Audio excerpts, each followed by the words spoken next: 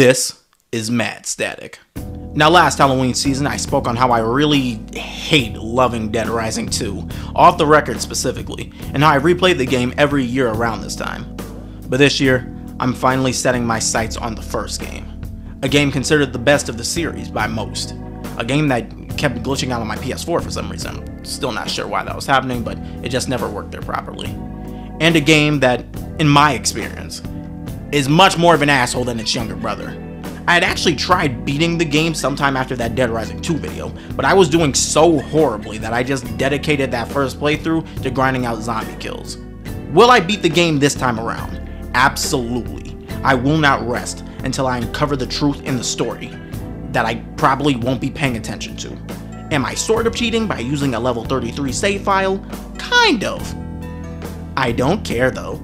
Can I save people while beating the game? Now, that's the real mystery to me, because truthfully, I have no idea. The AI in this game is, like, actually the worst I've ever seen. But will I have fun along the way? No. Let's start. Now, I do love this cutscene, though, because how is this old lady just completely throwing these dudes off her? Now, if you look at the dog, you'll notice that the zombies aren't paying it any attention. It's safe. This lady's just a dumbass. Everyone's dying. This is a great photo op. Perfect. Don't worry, I'll save as many of you as possible. Hiya! Okay, well, I tried. Now that the intro's over, the real game starts. Jeff?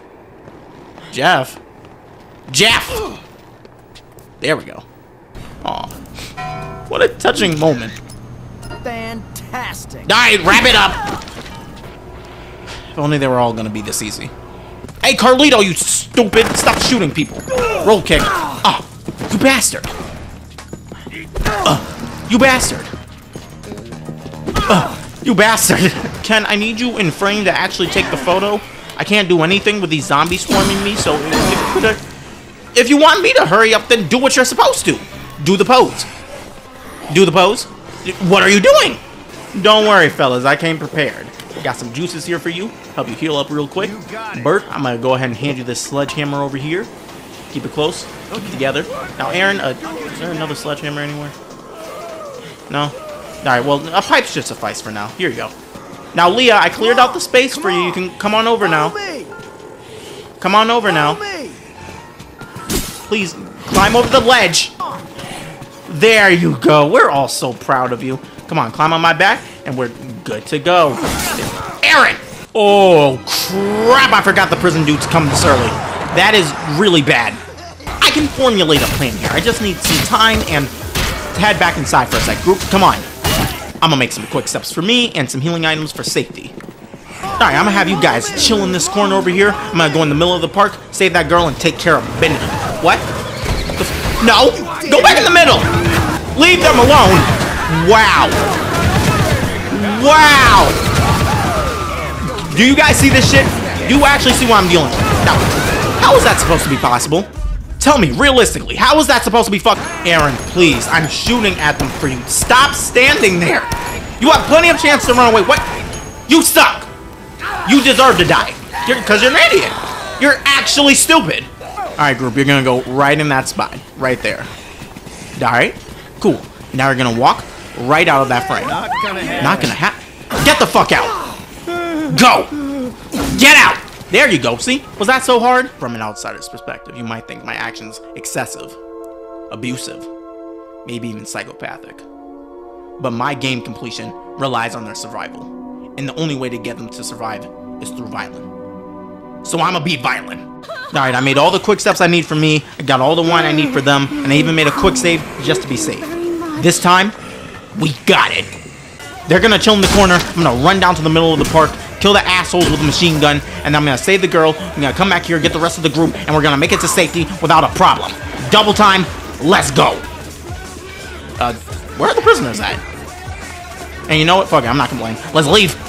Alright, the plan's going a little differently from how I planned. Whatever glitch is keeping the prisoners from spawning, don't want to mess with that. And I think I know the next boss that's coming up, so I'm gonna have them wait somewhere while I safely take that new boss out, and then we're gonna unlock a shortcut that takes us to the place. Hey, I can't guarantee they're happy, but those are some very alive faces we're looking at. Yes, indeed.